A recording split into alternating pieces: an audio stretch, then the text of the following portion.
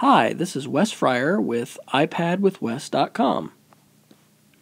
In this video, I'd like to show you how you can use the free iPad application ShowMe to create a narrated slideshow. In this example, we're going to be using a website as basically a photo shelf, if you want to think of it that way, where students are going to be getting images. And the first step in this process would be to go ahead and use your Safari web browser, go to that web page, and load it up. To make it easy for your students to navigate to this website, you can click on the share arrow that you'll find at the top of the Safari browser, and then you're going to click this link, which is the Add to Home Screen button. And that's going to actually create a button that'll look like an app on your iPad, and students will be able to click on that to get back to this page of photos. This website was created using the free Picasa Web Albums website. After you click Add to Home, you'll want to enter a name that you're going to be using, and then you'll click the blue Add button, and that's what will actually put this on your iPad home screen. Next, I would recommend that you navigate to the large version of each photo that you're going to want to include in your slideshow. You're going to click or touch on the image and hold your finger down on the image. You're going to see the pop-up screen come and select Save Image. And this is going to actually save that picture to your iPad's photo roll. The photo roll is one of the only areas in the iPad that can be used by multiple applications. So after saving images from Safari to the photo roll, those images can be used by other applications like ShowMe or other applications that use images. To just verify that you have all your images, you can, after you've saved your pictures, go to your photo roll and you're going to look for the images that you're going to use. In this case, there are 5 different images that I've saved that I'm going to use in the slideshow.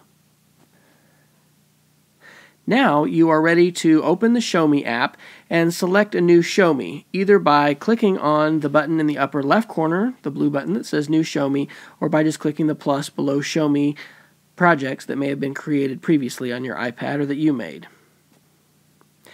Now you're ready to insert an image, and you're going to do that by clicking on the Insert Image button at the top. Next, select the middle choice, Choose Photo, and that's how you're going to select a photo that is already in your photo roll. Now, unlike some other applications like Explain Everything, the ShowMe application does not allow you to preload all of your photos at once. You're going to be doing these one at a time. Next, you're going to click on Camera Roll unless your images happen to be in a different album, and this is going to allow you to select the image that you want to load. Once it's loaded, you're going to use 2 fingers to pinch and stretch the image to make it the size you want, and then you'll click Done. Now you're ready to start recording, and in the upper right corner, you'll go ahead and click on the Record button, and you'll record all the audio narration you want for that particular image. Next, you're going to click the pause button, and this is going to be repeated over and over again, basically, as you do your recording.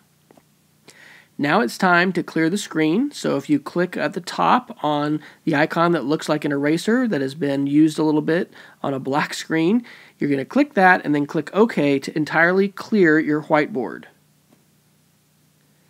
Now you're going to repeat the process, again clicking on Insert Image, choosing your photo, and doing your recording for that image. When you're completely finished with all your recording, you're going to click on the Stop button that looks like a gray square in the upper right corner. You're going to click Yes, I'm done to confirm that all your recording is finished. Now it's time to give a name or a title to your ShowMe and to click the Save button.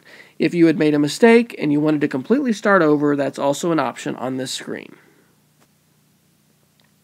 I would recommend reviewing your slideshow and playing the whole thing to make sure it sounds like you want it to, and then you can click on the Cloud button here at the bottom to publish it. You'll need to log in with your account that you create on the ShowMe site, and I recommend in most cases that you go ahead and select the world to be publishing your ShowMe so that anyone is going to be able to see it. You have an opportunity to add a description, and if you're doing this with students, this is a good place for them to put their first name and perhaps their hour or their teacher if they're working in another class. You can also optionally add some topics down here so that other people could find your ShowMe if they're interested in a similar project topic. Lastly, you're going to click on the Finish button when you're all finished, and now it is going to go ahead and compress it and upload it to the ShowMe website. The ShowMe.com website does permit an unlimited number of these to be produced and published, and there's no limit that I know of for the length or the number that you can produce and share. After it's finished, you'll see a screen like this, and you might consider sharing it via email. That's particularly good if you have a website like a Postura site configured for your class, and your students or you can email these projects to that website and then have that link provided on your blog website.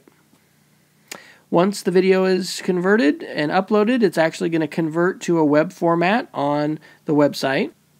And finally, when it's done, it will be playable both on your iPad if you visit it in the Safari browser, or if you go ahead and visit it in a normal web browser on a different computer. I hope this has been helpful to you, and I wish you luck. Keep in mind that lots of different folks are publishing content to the ShowMe.com website, and so you can't, of course, take responsibility or be credited or to blame for the content that's found there. Each account does have its own website, and in the case of my account, I think my website is actually showme.com, and then it's Coach Fryer, all as one word. But you are going to select your own username and have that channel site. But you do have the opportunity, after you publish these, to go ahead and use embed code, and that's probably the best idea as you're publishing these for a school audience, is to embed them on your own website where you'll be able to moderate comments and have a little bit more control over the interaction which takes place about this. So good luck and have fun creating narrated slideshows.